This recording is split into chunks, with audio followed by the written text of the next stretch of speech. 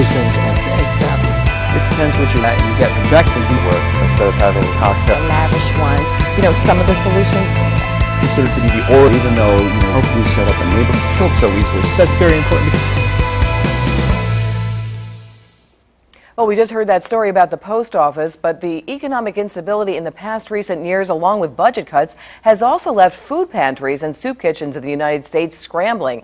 It's not just the homeless that these soup kitchens are feeding. There are more hungry working people out there now. Joining us now is Dennis Micai. He is the executive director of the Trenton Soup Action Kitchen in New Jersey. And thank you so much for joining us. It's a pleasure to have you here on Ebru today. It's great to be here. Thank you. Well, let's talk about we talked about the homeless, but it's not just the homeless that you're seeing anymore. What's happening? You know, traditionally when the soup kitchen first started, our primary client was the homeless people. Believe it or not, today the homeless population is only about a third of the people that we serve. We see more young families coming in, people that have lost their jobs, and more senior citizens who are coming in who now find it more difficult to make their ends meet. And this isn't just a phenomenon here in New Jersey, it's a phenomenon throughout the United States. Absolutely. There are probably more than 5,000 soup kitchens around the country that are operating right now. Now, let me talk about the history of TASK, which is, of course, your organization. What is your mission there? Well, our mission's threefold. Number one is obviously to feed the hungry of the greater Trenton area, but we also spend a lot of time and resources on helping people gain skills so that they don't need to come to the soup kitchen. Like we have an adult education program where people can get their GED or get their scores up so they can take a training program. We have arts programs, two wonderful arts programs, a traditional graphic arts program and a performing arts program. We also have a full-time social worker on site, and we have a fully equipped computer lab.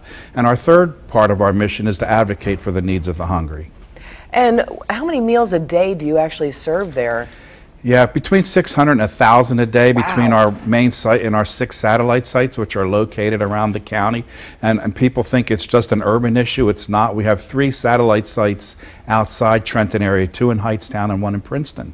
Well, and I think that's one of the things that we were talking about earlier off camera, but we were talking about how many folks that might be like ordinary people, they live in homes, but they just don't have the money to get food, which is just amazing. That's exactly correct. We find that about 70% of the people that come to TASK for a meal actually have some sort of income, either through employment or through a fixed income of some sort or another, but they don't have enough in order to make all their ends meet.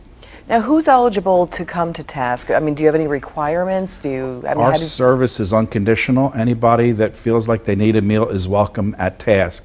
We ask no questions. You don't sign any paperwork. You just come in for a meal.